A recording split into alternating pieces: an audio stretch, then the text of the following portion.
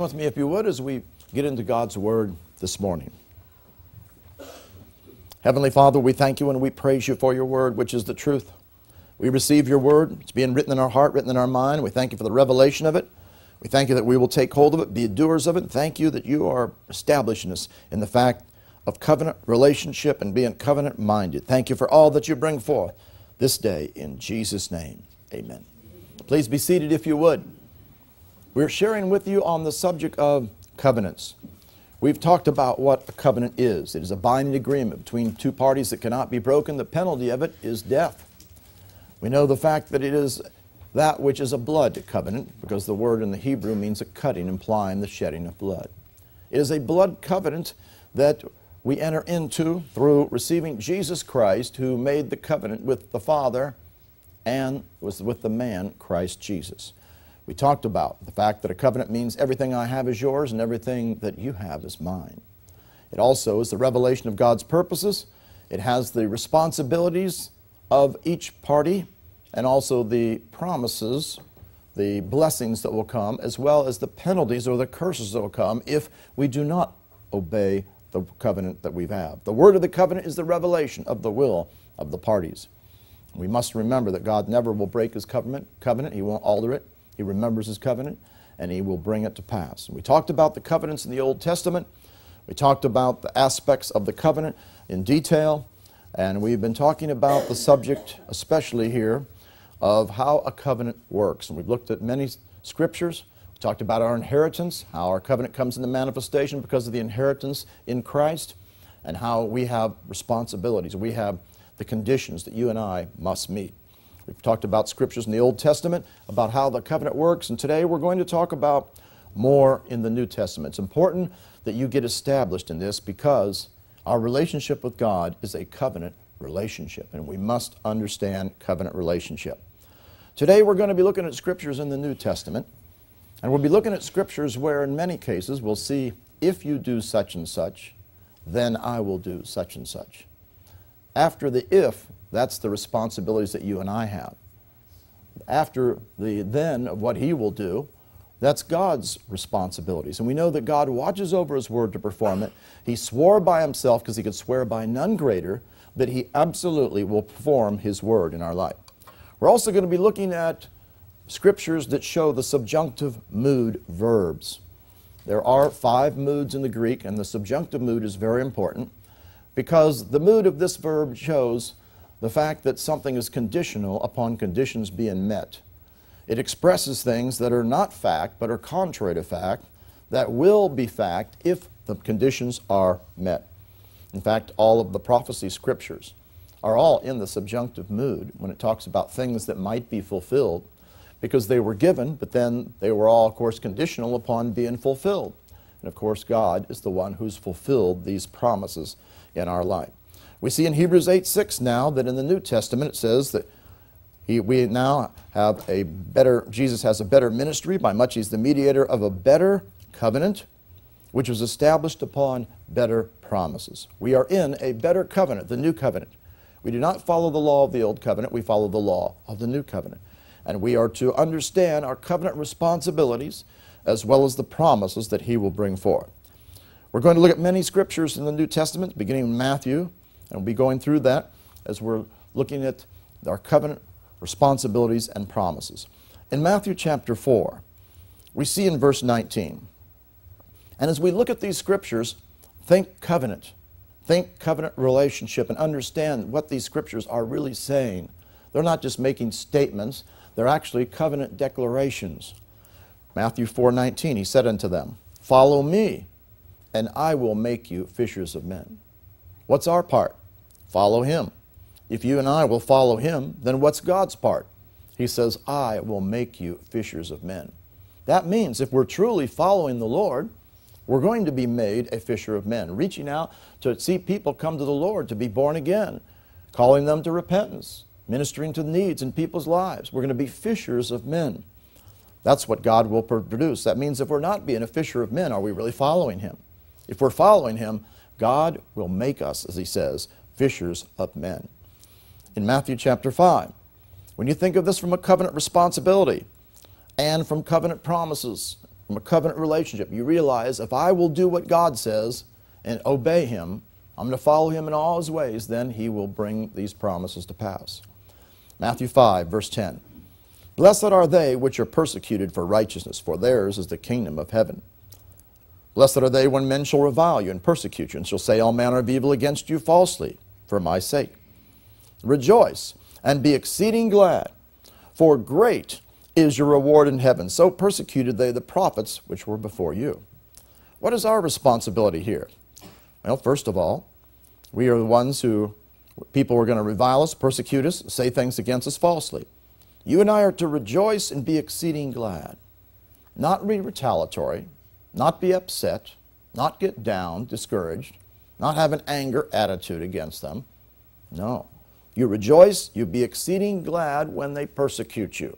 Do not let it faze you. And what is going to be your reward if you do this? He says you're going to be blessed, as he says in verse 10 and also in verse 11. And he says here that great is your reward in heaven. We want to see great reward in heaven. We want to be blessed right now and in the life to come. That's because we learn to deal with persecution. As you preach the gospel and people will persecute you, come against you, rejoice, be exceeding glad. Don't let yourself react in the flesh. Otherwise, you'll lose your reward.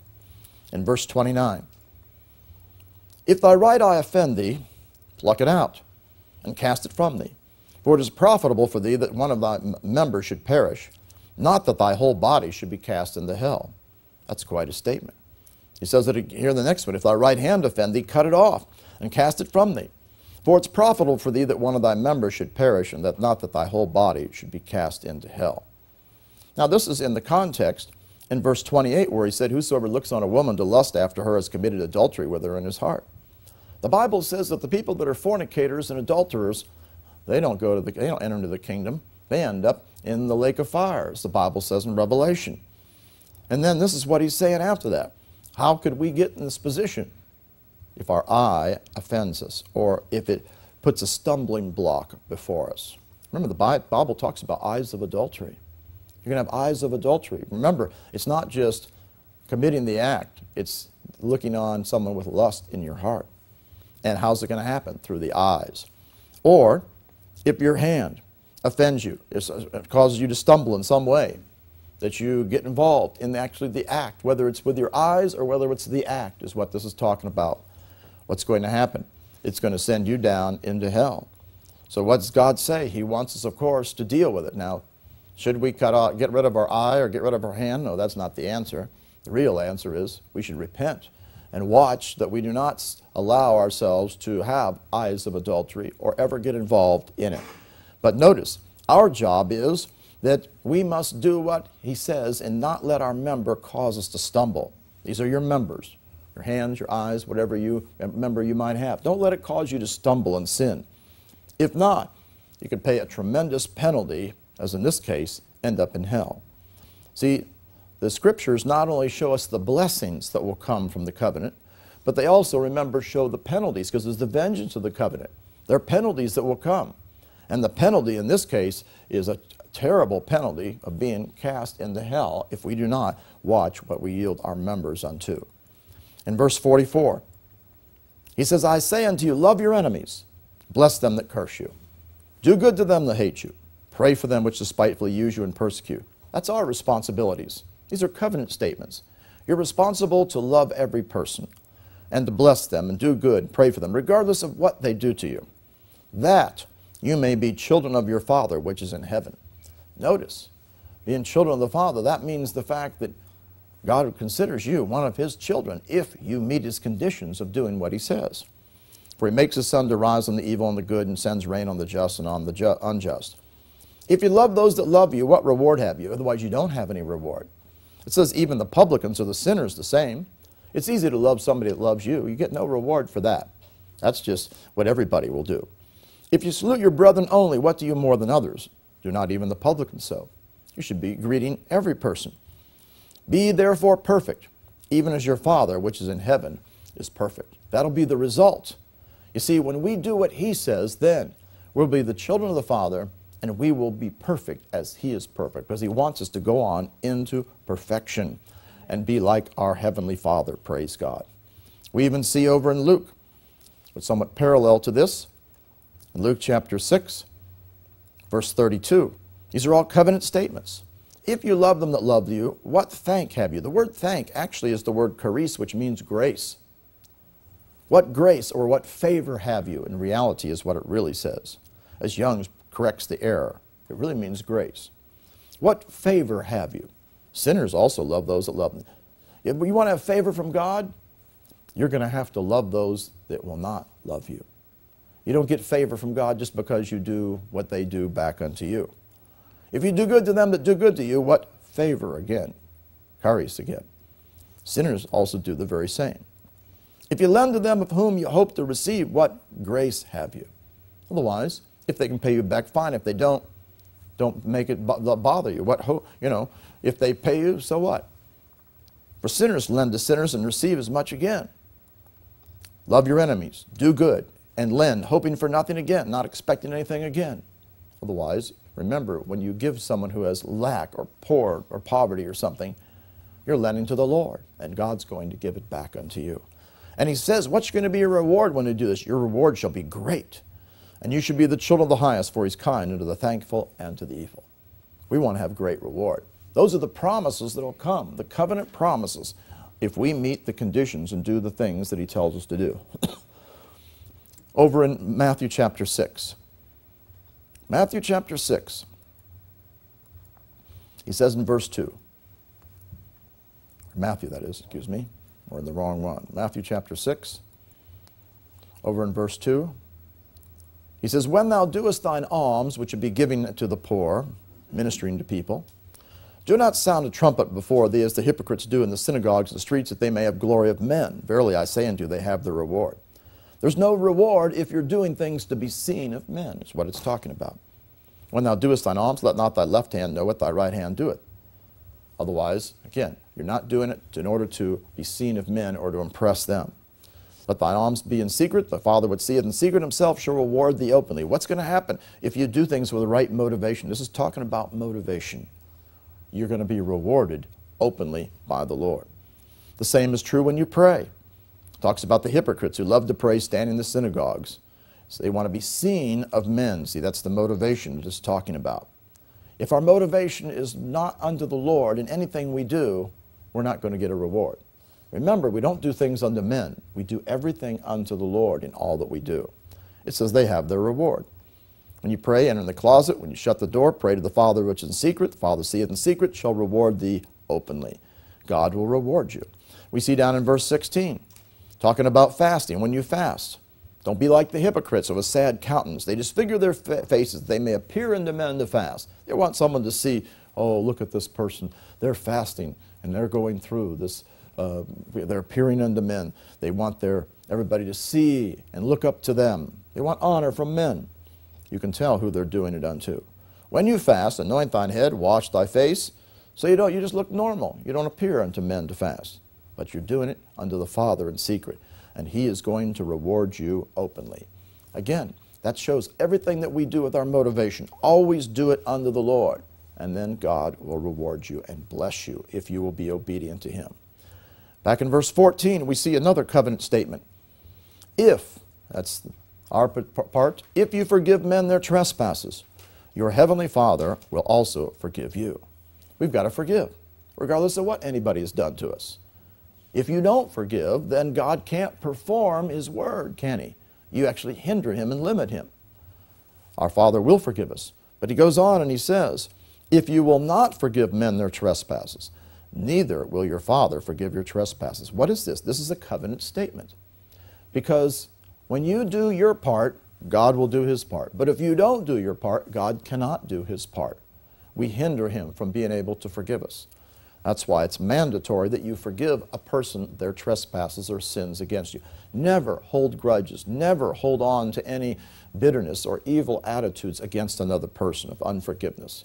You always choose to forgive. It is not a feeling. It's a decision at the point of your will in being obedient to God, regardless of what they've done. They might have done some very evil things to you, but you must forgive that person. It is mandatory. Or, It's going to affect you in your covenant relationship with God, and you won't be forgiven, and you'll be abiding in your sins. Matthew 6:22. If the light of the body is the eye, if therefore, there's the condition, thine eye be single. What's our eye to be single upon? The Word of God. Thy whole body shall be full of light. But if thine eye be evil, because you've let some evil come in, which would be things that are sinful, thy whole body shall be full of darkness. It takes an effect upon you. If therefore the light that is in thee be darkness, how great is that darkness? That's why we got to guard ourselves from areas of sin. We can't just think sin's no big deal. Oh no. When we sin, that's darkness. It's coming in and it's contaminating that which is in you. We even see over in Luke, parallel to this, Luke chapter 11, in verse 34. Same thing, light of the body is the eye. Therefore, when the eye is single, the whole body is full of light. When the eye is evil, the body also is full of darkness. Take therefore that the light which is in thee be not darkness. If the whole body therefore be full of light, having no part dark, the whole shall be full of light, as when the light bright shining of a candle doth give thee light. Having no part dark, what does that tell you? We can't have a little bit of light and a little bit of darkness. We can't have a little bit of sin, a little bit of righteousness. We can't have some things that are of God and some things that are not of God. No, that's contaminating to us. Instead, we want to get all the darkness out. That means that we want to deal with all sin. We want to crucify the flesh, turn away from everything that's not of Him. We want to cast out all the spirits. They're spirits that bring darkness and destruction. Because we want ourselves full of light, full of the things of God. These are all covenant statements. You see our part and you see God's part. In Matthew chapter 6, verse 33, He says this, seek ye first the kingdom of God and His righteousness. Whose part is that? Ours. What's the kingdom? The rule and the reign of God. God wants you to seek how the rule and the reign of God works. And His righteousness, which is His way of righteousness. So we do righteousness, so we will be righteous before Him. And then what's going to happen? All these things shall be added unto you. That's all the things that you have need of. Because He's talking about here what will drink, what will be clothed, their needs being met in their life, in the context. If you will seek the kingdom, the rule and reign of God, you'll learn how to rule and reign over the devil who tries to come and steal from you. And if you walk in righteousness, being a doer of the word of righteousness, you're going to see God perform His word and bring all your rights and privileges and promises come to pass. Then everything will be added unto you. But we have to meet our part, and then God will meet His part. Over in Matthew 7, verse 7, ask and it shall be given you. The word ask is the word aiteo. Remember that there are different words for ask in the Greek. And this is a word which is important to understand. If you notice, it's number 154. This particular word from the Lightning Bible program, which has Strong's Concordance inside of it, tells us what this word really means. Number 154 means a demand of something due. What you are doing in the New Testament when you pray is you are making a demand of something due you. What is due us? All the promises of God. How do we make a demand of what's due us? We pray the Word, which is the promise. We pray the Scriptures. And what happens? You pray the Scriptures and you bring that to Him that's been already given to you. All the promises have already been given to you. That's your part. Now what's God going to do? He has to perform that because He's already covenanted with you that He will perform His Word. That's why it says, it shall be given you. It's going to come to pass. Not maybe it'll be given you. It shall be given you. If you make a demand of what's due you, you pray the Word of God, God will bring it to pass. Seek, and you shall find. What's your job? You got to seek. We got to seek the Scriptures, seek the truth, seek the way of the Lord, seek the things He tells us to seek after. And then you're going to find it. Knock, and it shall be open. God will open up doors. He'll open up things for you. But you are going to have to seek after the way of the Lord. And knock, and it shall be opened unto you. We even see down in verse 11 again, He says, if you then being evil know how to give good gifts unto your children, how much more shall your Father which is in heaven give good things? What's all the good things? All the promises that belong to us. To who? Those who aiteo, make a demand of what's due them. God wants you to bring forth His Word and know that He will perform His promises. Praying your problem, will that cause God to respond and bring forth the good things? No. Because His covenant is telling you what His word is. And when you pray the word, then God performs His word because He watches over to perform it in our life. That's why, as we've talked about, an example in the prayer for a job, that we're praying scripture after scripture after scripture. And what is happening? God is performing all those scriptures in your life as you're praying them, and then you see the results, the fruit of it, that God is bringing forth jobs for those people that have been praying. We see another scripture over in Matthew chapter 7, verse 13. Enter ye in at the strait gate. Whose job is that? You and me. We have to enter in at the strait gate. What's a strait gate? It's actually the narrow gate. For wide is the gate, and broad is the way that leads to destruction, and many there be that go thereat. That's not a few. That means a lot of people. Many. That's the majority are going the wrong way. They're walking the wide gate, the broad way, whatever way they want to walk, essentially. And what's it doing? It's leading them to the path of destruction. Because straight or narrow is the gate. And the word narrow, you say, what's this? I thought the other word would mean narrow. But this word narrow here actually means pressed. It is a Greek word phlibo, from which we get our word thlipsis, which means pressure or pressed. As Young's brings out the correct rendering of this word, compressed or pressed is the way. Narrow is the gate, and compressed is or pressed is the way that leads to life. Because as you walk the narrow way, what's going to happen? The devil's going to come against you, and he's going to bring pressure against you. And he will try to press you. You're going to have to walk that walk and resist him and stay on that path. And what does that do? It leads to life. And few there be that find it. What does that tell us? Well, if we enter in our part is entering in at the straight gate, the narrow way, walking the narrow way. What's the result? We're going to see life. We're going to see God's life. But what happens if we try to go the broad way, the wide way, doing whatever we want to do? What's the result of that? It leads to destruction.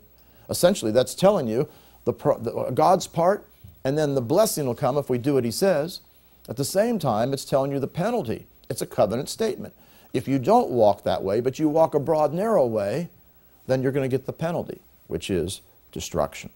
Again, it's important for you to think of the Word of God from a covenant standpoint, because it is a covenant, and it's all revealing the ways of a covenant relationship. Matthew 7:24. Therefore, whosoever heareth these sayings of mine and doeth them. That's showing us our part, isn't it? We're the ones that are supposed to hear. And the word hear, by the way, happens to be in the present tense. The present tense in the Greek means continuous, repeated, ongoing action.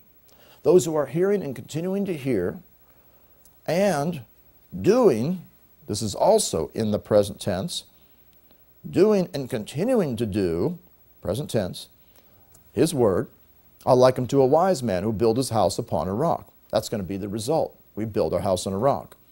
The rain descended, floods came, winds blew. That's a type of the enemy, Satan, coming against you to try to bring destruction against you, and beat upon that house. You are the house of God.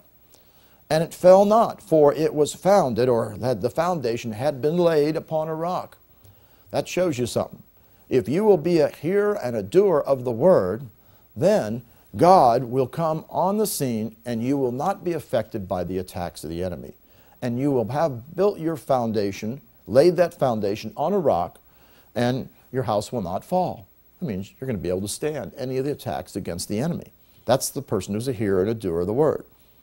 Everyone who heareth these sayings of mine, same thing, present tense, he's continually hearing. This means, how about the guy that's not hearing anything? Well, he's in trouble for sure. But the guy's hearing and continuing to hear his word, and doeth them not. This word is also in the present tense. That means he's only been hearing the word, but he hasn't been applying it in his life. He hasn't been doing it. What happens to him? He's likened to a foolish man. He built his house upon the sand. The rain descended, floods came, winds blew, same attacks of the enemy, beat upon that house, and it fell, and great was the fall of it. What does that tell you? That shows you the penalty. If you don't do the word that you hear consistently, your house is not going to stand against the attacks of the enemy. And you're going to have a fall. You're going to have a great fall. It's going to be a continuous fall, because when it talks about this particular word, this is actually in the imperfect tense, which in the Greek means continuous, ongoing action. In the past, it was continually happening, showing this fall will be great, and it's going to be a continuous fall that occurs. As Young's really brings out the true wording of it from the Greek standpoint, its fall was continually great, is what that means. Again, this is a covenant statement. It's not just a statement throwing out words. We're trying to get you to see that God's word is a covenant, and this word of the covenant shows our responsibility and God's responsibility. This is how you can know what God will do. It's not like, well, I sure hope he performs it. No, you know what God will do because these are covenant statements. So your job is to hear the word continually and do it continually. You will build that house on a rock, and the enemy will not be able to have effect against you. Over in Matthew chapter 9. But again, we see the opposite because, again, it's a covenant showing the penalties if you don't hear and do the word. Matthew 9:38. Pray therefore the Lord of the harvest, that he will send forth laborers into his harvest. When it talks about this word send forth here, first of all, they don't translate it the best in the King James. He will send forth sounds like he will automatically do it. Well, that it's in the subjunctive mood. The subjunctive mood means that which is conditional upon conditions being met. Therefore, what it's saying is, as Young's brings it out, that as you pray the Lord of the harvest, that he may, or might, more literally, might put forth the laborers or the workmen to the harvest. What does that mean? It's conditional because the subjunctive mood expresses things that are conditional. Is God going to send forth the laborers just because the laborers need to go out there? No, unless somebody meets the conditions. And who's the one who meets the conditions? You and I do. You and I are the ones who are to pray the Lord of the harvest. We're to pray for him to send forth the laborers. If you and I do it and meet the conditions, then they'll be sent out. That's why you hear us praying this all the time. You should be doing the same thing. Praying daily, continually, that the Lord is sending forth the laborers out into the harvest field. If you will pray it, he will do it. And see, when we pray this, we're not saying, well, I sure hope God does it. No, this is a covenant statement.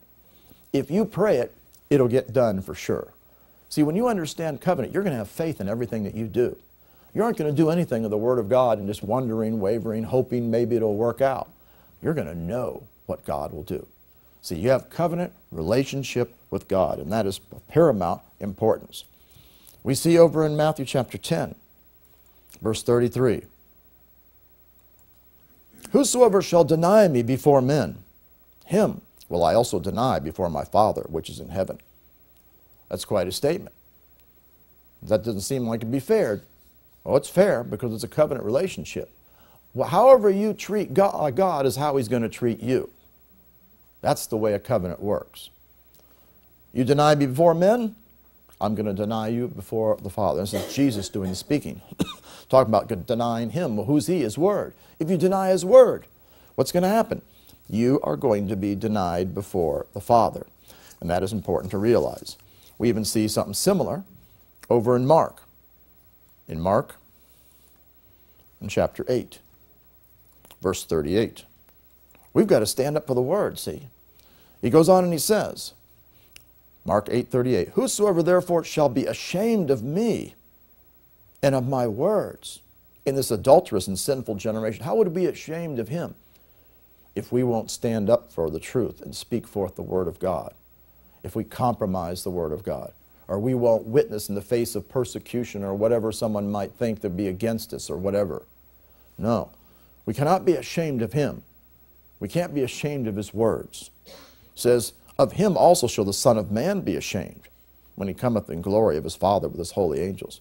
If we're ashamed of him, he's going to be ashamed of us. We can't be ashamed of him. We must be ready to stand on his word, speak his word, witness about his word, do what his word says, regardless of what anybody thinks. It is very important. Otherwise, we're going to be denied before the Lord. That's a covenant statement. Matthew chapter 11, down here in verse 6. Blessed is he whosoever shall not be offended in me. The word offended means to have a stumbling block, or if something causes you to stumble. You'll be blessed if you're not have a stumbling that comes at you. And that's what God wants us to realize. And when we talk here about someone not being offended here. This is talking about, again, someone who would be caused to stumble in some way, as Young's brings out a real good rendering of this. And this is in the subjunctive mood, which again means conditional. And notice it's the passive voice. The passive voice means somebody else is doing this to you. Who would cause us to stumble? It's not God, it's the devil. This is talking about the devil causing you to stumble against the Word of God. If you won't stumble, you'll be blessed. That means God wants you to resist the enemy's temptations. When the enemy tempts you, and he would try to get you to stumble and turn away from the Word of God, what's going to happen? You give place to him, you're not going to be blessed. We've got to be ready to resist temptation every time it comes. You resist the temptation with what? The Word of God, so that you walk in line with the Word. If he causes you to stumble, then you will not be blessed. In Matthew chapter 12, we see another covenant statement in verse 28. Jesus said, if I cast out devils by the Spirit of God, there's the if, then the kingdom of God is come unto you. What's the kingdom of God? The rule and the reign of God, His dominion. You want the rule and the reign of God to come into manifestation in your life? What's your part? Jesus, my part was, He says, to cast out the demons. Then what's going to happen? Then God's going to perform that, and the kingdom, the rule and the reign of God is going to come into manifestation.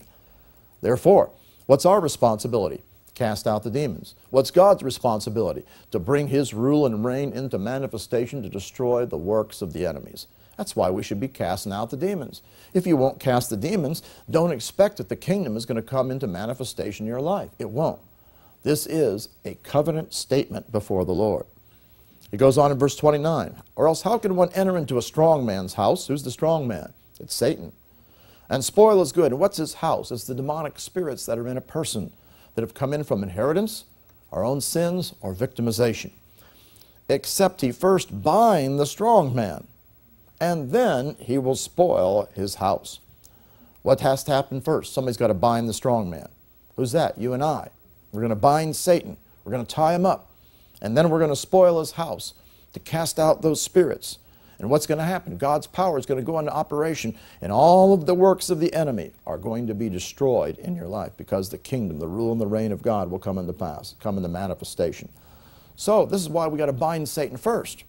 You tie him up, then you begin to cast him out, and God then will perform His word to destroy the works of the enemy in our life. We see in verse 36.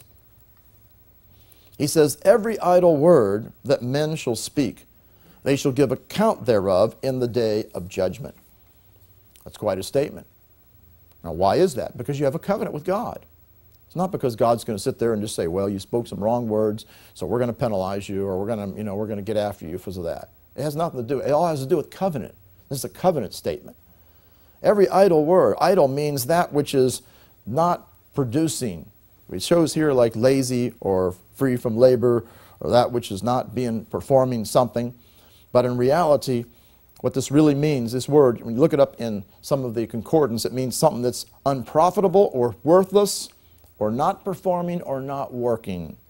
Something that's unprofitable or worthless. Otherwise, you've spoken some words that are not working on God's behalf or even for your benefit. Every worthless, unprofitable word that you speak, you're going to give account in the day of judgment. That's quite a statement. You know, a lot of people say, well, I thought if I was forgiven of all my sins, there'd be no more problems. Everything would be fine. Not the way it works in a covenant. 2 Corinthians 5:17 says, for we must all appear before the judgment seat of Christ, that everyone may receive. He's going to carry off, he's going to get this, the things done in his body according that he hath done, whether it be good or bad. See, that's if we speak wrong words. That's something we've done in our body. We spoke words. Or things we might do, actions. That's why our words are so important. Watch the words you speak. Be sure you're only speaking things that are in line with the Word of God, because we are going to be judged. Now, if we go back over to Matthew in chapter 12, we see what this next statement that he makes, which is again a declaration of the blessings that will come, but also the negative effect. He says here, we're going to give account in the day of judgment. By thy words, you're going to be justified, or rendered righteous, declared righteous. Or by thy words, you're going to be condemned, or be given judgment. That tells us something. Again, that's a covenant statement.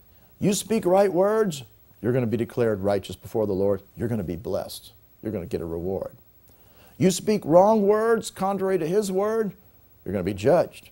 And you're going to get what you have said out of from your body, whether it was good or whether it was bad. Now that really gets a hold of us. When you get a hold of that, you see, I better watch the words that I'm speaking. I want to be sure that I'm only speaking things that are going to glorify the Lord. Matthew chapter 12, verse 50. These are covenant statements. Whosoever shall do the will of my Father which is in heaven, the same as my brother, sister, and mother. That would be family. What's our part? Do the will of the Father. What's God's part? Now He says you're a part of the family. He will make you a part of the family. We know this back from the whole context is when He said, Behold, thy mother and thy brethren stand without, desiring to speak with thee. Well, Jesus, He says, who's my mother and who are my brethren? Stretched forth His hand toward His disciples. He said, Behold, my mother and my brethren. Your mother and your brethren are not your earthly family from Jesus' perspective. Your mother and brethren are those who are doing the will of the Father. Those are the ones that are family. We have a spiritual family, and that's, remember, we're born from above. We're not from this earth any longer. Therefore, we must realize that as you and I do the will of the Father, we are going to be a part of the family of God. Praise God. In Matthew chapter 13, these are all covenant statements, see. If we don't do the things that He says, then are we a part of the family? Not according to the covenant. Matthew 13, 15. For this people's heart is waxed gross. I mean, it's gotten thick, it's gotten dull. And their ears are dull of hearing, and their eyes they have closed. Lest at any time they should see with their eyes, hear with their ears, should understand with their heart, should be converted, and I should heal them. All these statements should see, and should, with their ears as well, hear, should understand, should be converted. They're all in the subjunctive mood. Every single one of them. All these ones in the subjunctive mood means that these are all conditions. I'll show you one of them. Take the time to do it of all of them. That means the fact that these are all conditions that we must be able to see with our eyes, spiritual eyes, hear with our spiritual ears, have a true understanding from our heart which comes if we meet the conditions, and we're going to be converted. And then He says, I should heal them. Again, this shows the fact that should heal them, not that it's just going to happen just because we want it. No, it's because we've met the conditions. Subjunctive mood. We're going to meet the conditions. What are the conditions? We've got to see with our eyes the Word of God. We've got to hear so that we hear the truth. We've got to gain spiritual understanding of His ways so that we walk in it. And we obviously must be converted, which means to turn away from, to turn to Him and turn away from that which is not of Him. And then we'll be in a position where God can bring forth His healing. He just doesn't do it automatically just because you want Him to heal you. It's because you've come in line with His Word and are doing what His Word says. These, again, are all covenant statements. Over in Matthew chapter 14, down here in verse 36, He besought Him that they might only touch the hem of His garment, and as many as touched were made perfectly whole. We see other places where it talks about touching His garment, touching the hem of His garment. Now, when it talks about this touch, this interesting word, this particular word, touch, it doesn't mean just like, well, I just touched Him, that's all. It doesn't mean that. It's a word which means to fasten to adhere to cling to, that you've grabbed hold of. You're holding on to this, which means you're continuing in something. And what's He talking about? He's talking about touching the hem of His garment. What was about the hem of the garment? The hem of the garment here is talking about how the Jews had a little tassel or a little appendage that would hang down from the edge of their garments, it says. And it was to remind them of the law, is what it was all about. It would remind them of the Word. And so in touching the hem of His garment, what were they doing? They're reminding Him of His Word. And they're touching Him, fastening, taking hold, adhering, clinging to His Word, essentially. What do we do if we're going to get healed? We're going to take hold of His Word. This isn't talking about, oh, I touched Him, that should happen. It's talking about taking hold of His Word, which is the revelation of it. And if you adhere to it, you cling to it, you hold fast to this, that means you're going to be doing it. You're going to be walking in it. You're going to be standing steadfast on it. You're going to be speaking it. You're going to be doing what he says. You're going to not be denied. You're going to carry out the word of God. And you're going to keep speaking that and speaking that into being, praying the word. And what's going to happen? God is going to bring forth healing in your life. It's a covenant statement, though. You and I must take hold of the word of God and do what he says, adhere to it, cling to it. The promises of God, stand on it, speak it into being, pray it. And then what do we know? We know what God will do. It's a covenant statement. We're not like, I hope maybe God will do it. No, they were made perfectly whole. You see this happen time after time, that the people were made whole, praise God. Now, in Matthew chapter 15, we see another covenant statement. He says, let them alone, they be blind leaders of the blind. If the blind lead the blind, both shall fall into the ditch. That means if someone you're following after or listening to is blind, then you're going to end up being blind. And what's going to happen? Both are going to fall in the ditch. That means we can't say, well, so-and-so told me to do this, you know. Doesn't matter. You're responsible. That's why every one of us have to check out the word to be sure the things are right. If we don't check out the word to see if things are so, we can't say, well, so-and-so taught me this or told me this. That's not going to hold water. We're going to end up both falling in the ditch. Therefore, what does God want us to do? He wants us to examine the scriptures on everything. Be sure you're not listening to things that are contrary to the word. Remember this principle over in Acts 17:11. The ones at Berea were more noble than those in Thessalonica. They received the word with all readiness of mind. They searched the scriptures daily, whether the things were so. So they weren't walking in a way that's contrary to the word. That's why, again, that's a covenant statement, though. You know, you say, well, God certainly should understand. No, he understands covenant. He understands the word. And I'm sorry, he's going to do the word. You know, if you're blind and you're following someone's blind, you're going to end up falling the ditch. That's going to be the penalty for it because we didn't carry out his word. Also, we see that when people would come to Jesus, they'd come to him appealing to the covenant. That's how they came. See, they were covenant-minded back then. They understood covenant. Matthew 15:22, a woman of Canaan came out of the same coast and cried to him, saying, have mercy on me, O Lord, thou son of David. She wasn't even a Jew, and yet she was appealing to the covenant. She'd heard about it, and she knew about it. She'd investigated this. My daughter is grievously vexed with a devil. Son of David, that's talking about the Davidic covenant. What was the covenant of David? Of the kingdom of God, the rule and the reign of God, which would bring what? Deliverance from the devil. Remember, Jesus said, if I cast out devils, the kingdom has come unto you. And so she's calling, I want the kingdom to come to me. I want the devil cast out of the daughter. I want you to perform the covenant, essentially is what she's saying. And he's just, wanting him to do this. Well, he answered her not a word. Why? Because he's doing things according to the covenant.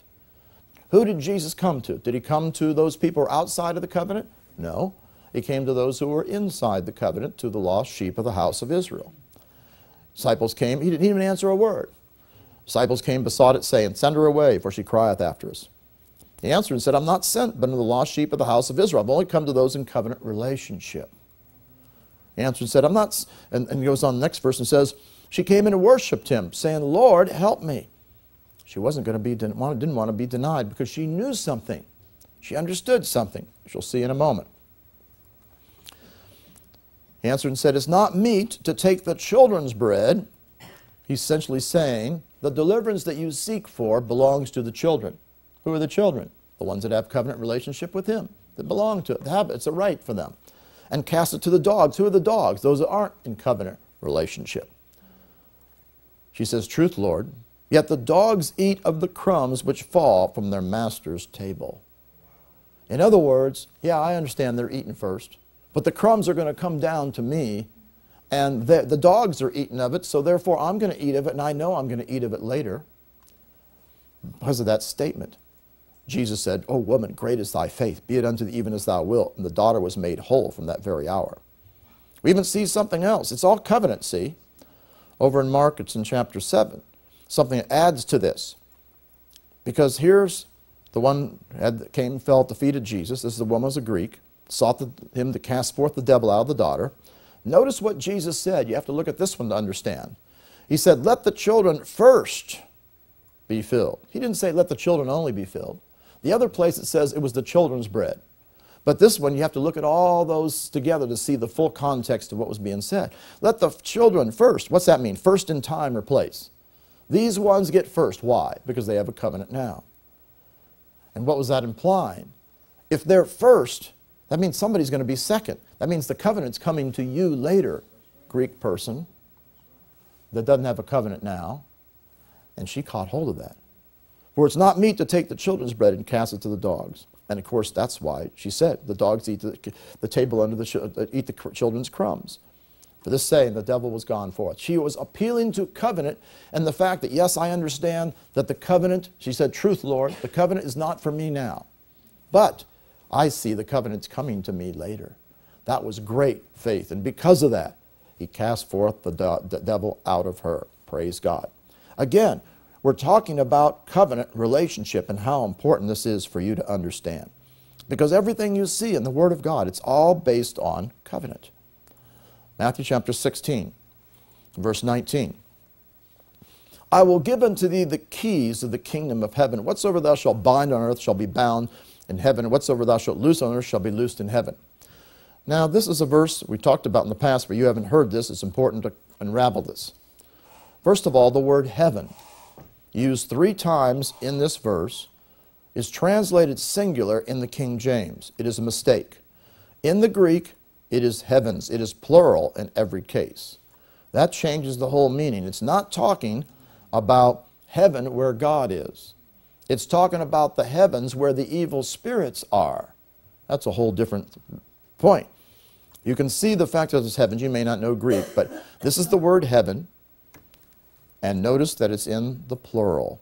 The SCM is Scrivener's, which is the Greek translation from the King James. Here's the second one, heavens. It's the masculine plural, the dative. And then here's the third one, down here, which is the dative masculine plural. Every case it's plural. Why didn't they translate it plural? Who knows? None of the modern translations, only the literal ones, have translated it correctly.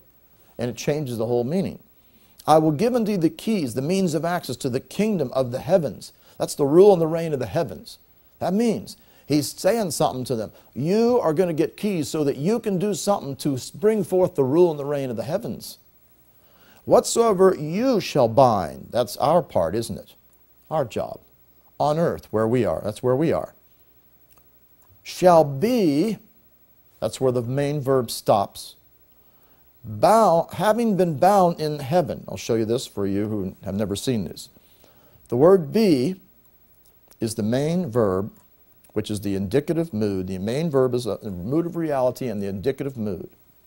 The word bound is not the main verb. It is a participle, which is like a verbal adjective, which is describing something, something in addition. Having, this is in the perfect tense, literally it would be translated, as Young brings this out, great translation. Whatsoever thou mayest bind upon earth shall be, having been bound, that's the translation correctly of a participle, perfect participle, in the heavens. Now there's another thing you want to see. When it talks about this, whatsoever thou shalt bound, again, you kind of miss this a little bit, because this happens to be in the subjunctive mood, meaning it's conditional upon you doing it. It's not going to get done unless you do it. You got to meet the condition, which is what? You got to do the binding. You are responsible to do the binding. If you will meet the conditions of binding the principalities, powers, rulers of darkness, spiritual wickedness in the heavens, it shall be. That is a covenant statement of what God will do. His responsibility is, it shall be. Having been bound in the heavens. Now, when it says having been bound in the heavens, let's go back to this. We mentioned that this is a participle. Perfect tense means it will be accomplished. A past tense, it will have been accomplished. By who? Not by the person, because it's a passive voice. It means it's going to be accomplished by God. How does God do things? Through angels that hearken to the voice of His word. So who's going to confront all the principalities, powers, rulers of darkness, spiritual wickedness in the heavenlies? The warring angels of God are going to confront them, and they are going to tie them up and deal with them successfully. What does this tell you? You and I can affect what goes on in the heavens. But we got a responsibility. It's a covenant statement. If you will bind on earth and know that it shall be, you can't be doubting. Having been bound in the heavens because of the angels that have gone forth to do this, you're going to see changes come in the realm of the Spirit. The church needs to understand this verse. Start to bind all these spirits to stop their works. When you bind something, you tie it up. You tie it up and stop it. The opposite is said, whatsoever thou shalt loose. It's the same thing, it's in the subjunctive. Loose means to untie, which means I can bind the spirits in the heavenlies to stop their works. They aren't working anymore. Now, where they've already had a place bound already, let's say this nation, which has got a lot of spirits in the heavenlies that have control over our government, over a lot of things that are going on. We loose and untie its hold from our government. We untie it. That's what we're doing in the realm of the Spirit, because the battle is a spiritual battle against spiritual enemies that Satan is working through, that are influencing the affairs of life. Therefore, this is a powerful scripture. I've given you the keys, the means of access to the rule and the reign of the heavens. If you will meet the conditions and bind these devils, you got to bind them. Remember, who is our warfare against? You know, praise God, we want to be interested certainly in what's going on in our nation and all these things in the natural and politically and all this. But where's the real battle got to be won? In the Spirit.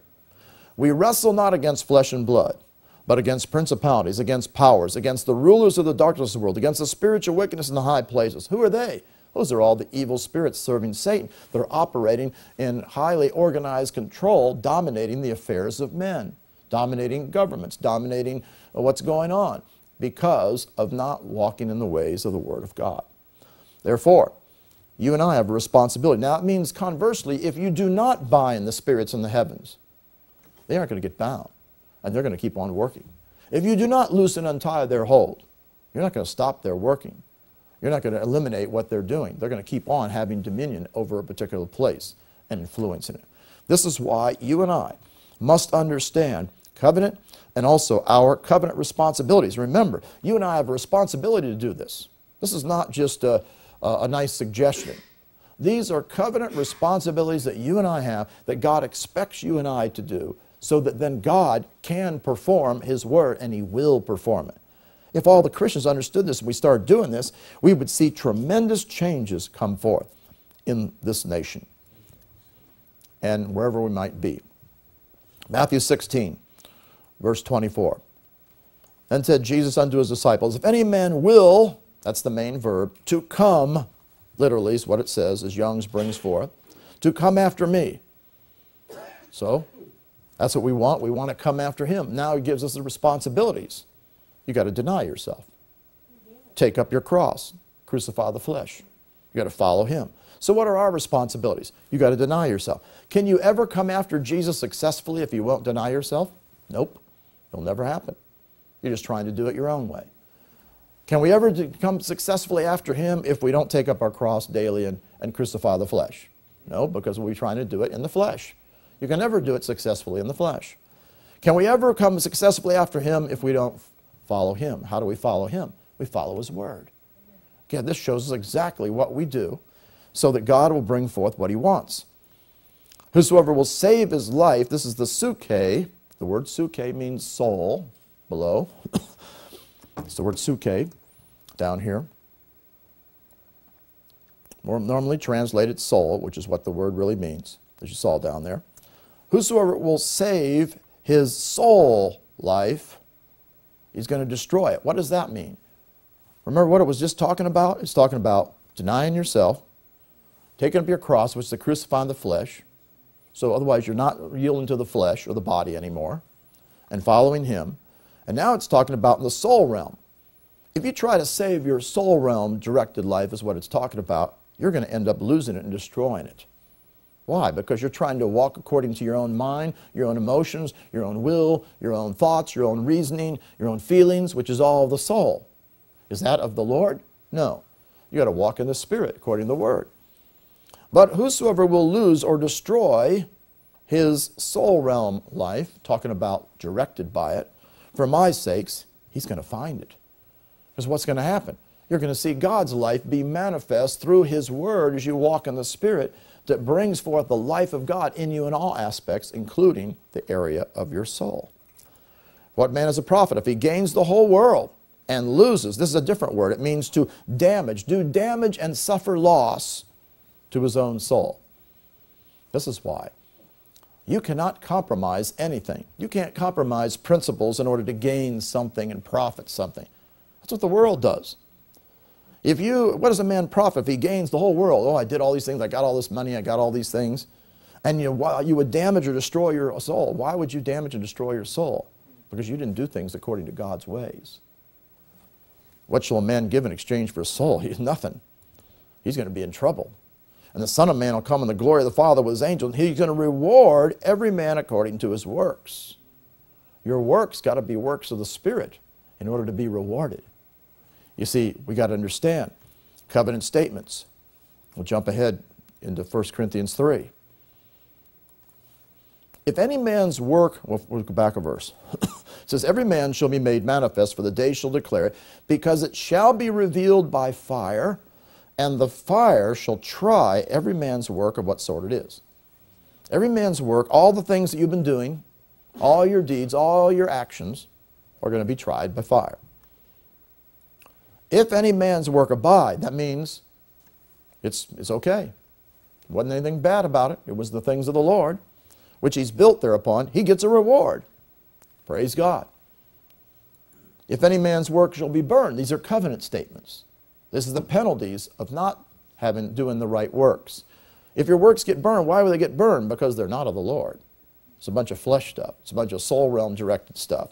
It's a bunch of worldly ways or doing things contrary to the Word. He's going to suffer loss. You're going to be damaged. It's the same word we saw over there. You're going to suffer loss. You're going to receive some sort of damage or injury in some capacity. Now that's not talking about now, because remember, this is talking about the end of the days when they're tried. This is talking about in the life to come. It doesn't explain what damage or what loss you'll have, but in some aspect, you're going to have damage and loss if your works that you do in this life are burned up. It's going to affect you in the life to come. We won't end up in hell, because yet so as he himself shall be saved, yet so as by fire, he'll make it through, you know. When it says he shall be saved, that is in the future tense, so that means it's going to happen. It's not conditional. It will happen in indicative mood, yet as by fire.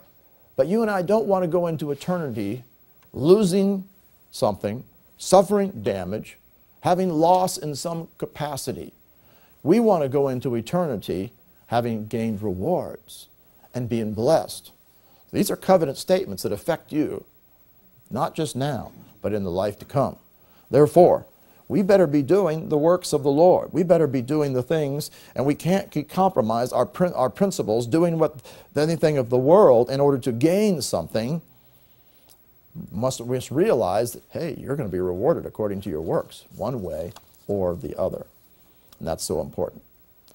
In Matthew chapter 17, verse 20, Jesus said, because of your unbelief, I verily say, there's a reason, by the way, why they couldn't cast the demons out, because of their unbelief. He said, if you have faith as a grain of mustard seed, that's our part. You shall say into the mountain, that's also our part. You got to speak words. Remove hence to yonder place. Otherwise, you got to have faith through the word, and you act upon your faith by putting it in operation, speaking to the mountains in your life, the hindrances, and you command that to be removed. This is God's part. It shall remove. It shall be done. That's a guarantee. That's not, I hope it'll come to pass. No. That is an absolute guarantee of what God will bring to pass. Again, future, indicative mood, that's the mood of reality. This will absolutely happen. If you're not moving your mountains, then either one thing, either you're not in faith or you're not speaking to the mountains. Don't put up with your mountains. God wants you to speak to your mountains. You don't put up with the devil. You speak to the enemy and get rid of him. You cast him out. You resist him. You don't let him continue to work against you in your life. That's why we don't put up with the devils in us. We're going to cast them out. We don't put up with the enemies trying to hinder us out there. We're going to speak to them and tell them to be removed. And God's going to remove them. And nothing shall be impossible unto you. God has given you authority. These are covenant statements. And when you realize this from a covenant standpoint, you're going to have faith, and you're also going to realize this is what God expects me to do, and I am going to do it. This is part of the works that I'm supposed to do. So don't put up with the enemy working against you. You put your mouth in operation and work your faith and drive those enemies out and speak to those mountains till they're eliminated. Matthew 18:1. Same time came the disciples unto Jesus, saying, Who's the greatest in the kingdom of heaven? Jesus called a little child unto him and set him in the midst of them. He said, Verily I say unto you, except you be converted, this is in the subjunctive mood, and become, this is also in the subjunctive mood, as little children, again, these are the conditions. These are conditions. Subjunctive mood, as we saw. You see it there. You shall not enter into, now this is interesting, this is actually also in the subjunctive mood. Unless you become converted and as a little child, you might not, it's subjunctive mood, enter into the kingdom of heaven. Otherwise, there's other conditions on top of that. But if you don't even become converted and turn to Him and become as a little child, no way you're going to enter in. But that doesn't mean, it's not a guarantee you're going to enter in. But those are conditions that you have to have, because there's other conditions that you must meet in order to be able to enter into the rule and the reign of heaven. That's what's all in the subjunctive. He says, Whosoever therefore shall humble himself, and again, this is another part of the condition, subjunctive mood, which you lose it when you just don't see it in the way they translate things in the modern versions. Young's brings it out, may humble himself or might humble himself as this little child. The same is the greatest in the kingdom of heaven. You want to be great? What do we need to do? We got to be converted. We got to become as little children. We're going to have to meet the conditions to enter in the kingdom. We're going to have to humble ourselves. God resists the proud, but He gives grace to the humble, doesn't He? That means God wants you to be humble before the Lord at all times. Praise God. And do the things that He wants you to do. Over in Matthew chapter 19, here's another covenant statement. Again I say unto you that if, here's the if, two of you shall agree on earth as touching anything that they shall ask. Now what's the word ask? We already told you this is the word in the New Testament, aiteo. Make a demand of what's due you.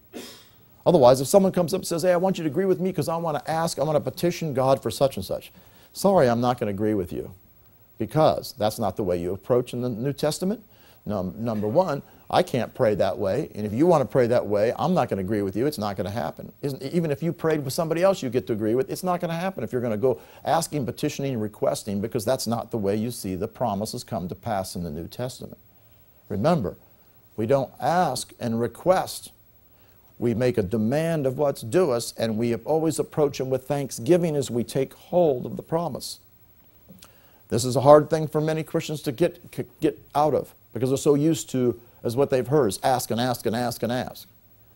As long as you're asking with the attitude of requesting and petitioning, you're in the Old Testament era.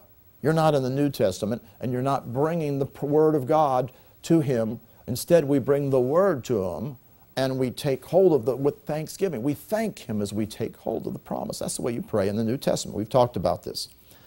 If two of you shall agree on earth as touching anything that they shall make a demand of what's due them, it shall be done for them. So what's our part? Our part is, if we got someone praying with you, be sure that they're praying with you according to the Word, and you're praying the Scripture. They're not going to be doing, if you're praying the Scripture and they're doing something else, you don't have an agreement. Because the word agree actually is the word which symphonio, which is where we get our word symphony. What's a symphony? Symphonies where all the instruments are all making one sound. If something's out of sound, it doesn't make a symphony the same sound. It means you're to be in absolute agreement. So when you get someone to pray with you, be sure they're praying with you in agreement, right? Otherwise, you're wasting your time. It's not going to happen. You want to be sure that they agree with you regarding the things you're praying according to the Word of God. It shall be done for them of my Father which is in heaven. That means it's a guaranteed done deal if you pray right. God says he'll do it. That's a covenant statement. He will absolutely bring these promises to pass in your life. Praise God. We must do these things. Over in Matthew 21 and 21. If you have faith and doubt not, that's our responsibility. But there's more to it. You shall not only do that which is done in the fig tree, but also if you shall say to this mountain, that's our responsibility. And what are you supposed to do? Speak commanding words telling it what to do. Be thou removed. When it says be thou removed, this isn't asking it to go. No. You are making a commanding statement, imperative mood. You command this to be removed. If you've got yourself acclimated to commanding things to be removed, if you're asking God to remove it, you're wasting your breath. Now, it may be hard for some people, they haven't understood things. Quit asking God to remove things that he gave you authority over and told you to speak to it to be removed. Because where does authority operate? In the earth, through a person who has a physical body operating here. It doesn't operate from heaven as far as where it's coming through heaven, from heaven through us, but it doesn't operate independently from heaven without us putting it in operation. Therefore, you're the one that's going to say to this mountain, be thou removed, be thou cast thee. You command it, and it shall be done. And then all things, whatsoever you shall aiteo. Now again, you lose this a little bit with the shall. It's subjunctive. Keep on losing that, don't we? The subjunctive mood, which expresses things that are contrary to fact, conditional upon conditions being met. What's the condition? You are going to make the demand of what's due you in prayer. Believing you shall, there's something more you got to do here. You shall take hold of it. That's your responsibility, isn't it? You're the one that has to take hold of this. You shall take hold of it. And you're going to take hold of this in the future, and it's going to release the promise of God that will absolutely come to pass. That's your job. You're going to do that yourself. Again, these things are very important, that you and I are going to learn to pray as God would have us to pray. Very interesting. Also, it goes right along with this in Mark chapter 11, in verse 23. Whosoever shall say unto this mountain, again, you're going to say, and this again is whosoever shall say, this is the one who has the responsibility, and it's subjunctive, dependent upon you opening your mouth and doing something. And what do you say? Commanding words, be thou removed, be thou cast to sea, shall not doubt in his heart. Again, that's our job. We cannot doubt in our heart. That's our responsibility. Subjunctive mood again, our responsibility. But shall believe that those things which he says, the word says, is the present tense, the things he's saying and continuing to say. And what are we saying? Mountain, be removed, and I cast you out.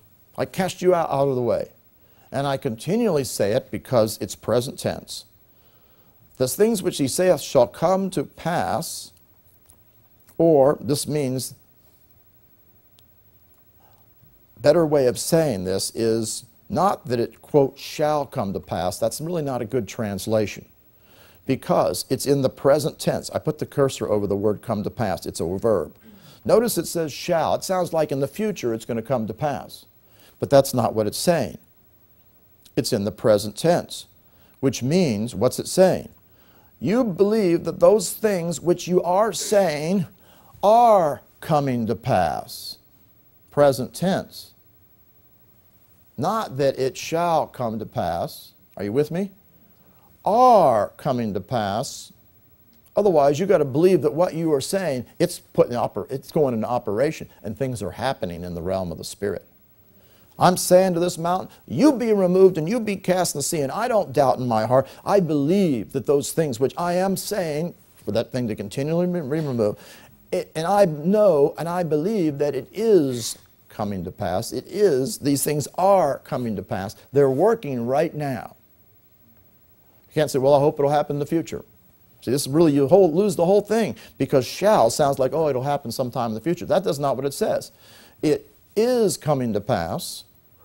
he shall have whatsoever he saith. That's where the shall comes in. You'll have it.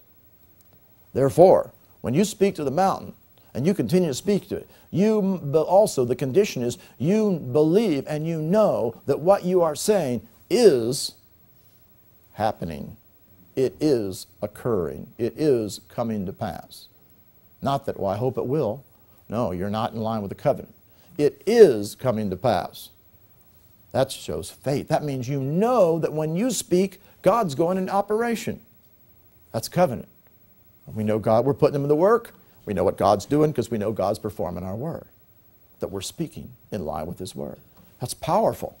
You get yourself to that place, in line with the word, and you say, everything I'm saying to these mountains, it is working. Don't ever think, well, I hope it will work, or maybe it will work, or I know it shall work. You're not in line with it. It won't work then. We've got to come in line exactly with it. See, all these things are so important. These are covenant statements. You're putting it in operation, and also this shows you have faith. You know it's working right now. Praise God. And what's going to happen? You're going to have whatsoever you say. Covenant statements. We're going to talk more on this tonight because we got a lot to talk about through the New Testament. We've covered quite extensively here, almost through most of in Matthew. We got more to cover, and then we'll be going into other parts of the New Testament. This is very important for you to understand because now, as you understand this is covenant, this should give you a total different perspective of the Word of God than maybe you've had in the past. It's not just like taking a scripture and doing it and, oh, I'm just going to, or whatever. No, it's performing covenant responsibilities and knowing that God is performing his covenant responsibilities, which is bringing the promises into being. And all the things that are his responsibilities are all the promises that belong to you. Somebody say, I want to know all the promises. Well, everything he tells you to do is your responsibility. Everything he says he'll do, that's all the promises that he'll bring to pass. And he'll do it. You can't just take hold of the promise without meeting the responsibility. That's what many people try to do. I'm just going to grab hold of the promise. I'm just claiming the promise. A lot of people are teaching that out there, aren't they? Claim the promise. Wait a minute. What's the conditions for the promise? I didn't know there was any conditions. I thought I could just take hold of my promise. You meet the conditions, then the promise will come to pass. Amen. Hallelujah. Say this with me. Heavenly Father, in the name of Jesus, I thank you for the revelation of covenant.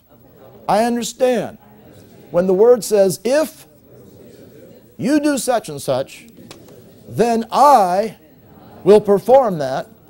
That is covenant.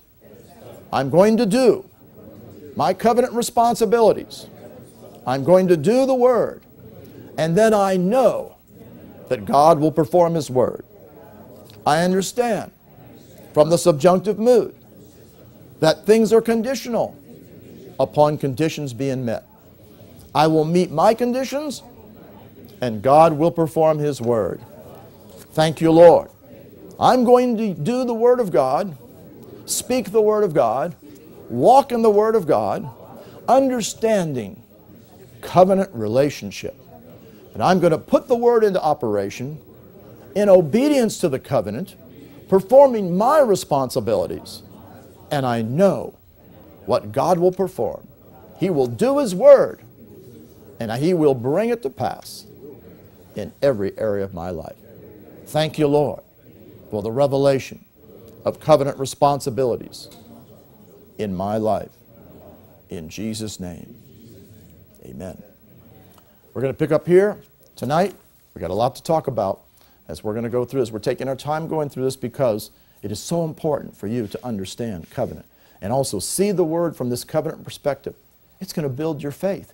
You're going to be knowing, you know exactly what God will do. And see, when you're in faith, God's looking for faith. Remember when Jesus comes back, he says, is he going to find faith on the earth? He's looking for faith. If he can't find faith, he can't function because faith is what moves him. Faith shows you're doing the word. Praise God. Now you're going to be in faith. You're never going to do things from perspective of, well, I'll try this. We don't try anything. We do the word. If you have the attitude, well, I'm going to try this and see if it works, you don't understand covenant. You don't understand your responsibilities. You don't understand the promises. You don't understand God. God has made a covenant. and He will perform His word when we meet our responsibilities. Father, thank you for the revelation of covenant. Thank you there'll be much fruit. We'll be hearers and doers of your word. Thank you for all that you're going to accomplish as we see the covenant promises come to pass in our life. There's much fruit from this message that we hear and do it. In Jesus' name, amen. Praise God. Tonight, we'll be talking more about this. We can make it in the 6:30 service. Before we close, and we'll answer a question in a moment, anybody that does have any needs in prayer, we want to pray for you. First of all, let's say this. If any person's not born again, the most important decision in your life is to receive Jesus, your personal Lord and Savior, and be born again. That's the most important thing. If you've never received the Holy Spirit since you believe, God wants you to receive the Holy Spirit. He hadn't come into you until you receive Him. If you haven't got your prayer language of praying in tongues, He wants everybody to be able to pray in tongues. It's a prayer language that every one of us have that we are most expected to pray in order to pray as we must. He said, I'll pray with the Spirit and I'll pray with the understanding. That wasn't nice little options. Well, I like this, but I don't want that. No, that's covenant statement. You pray in the Spirit and you pray with your understanding. If you won't pray in the Spirit, praying in tongues, you're denying covenant in that area instead of fulfilling it. See, we got to think of it from that perspective. So you want to get your prayer language. Also, if you need healing or you need deliverance, I'd like to minister to you, pray for you, minister to the needs, or make appointments with you. And we'll be closing in a moment. I invite you to come forward if we close, but first we want to answer any questions. You have a question?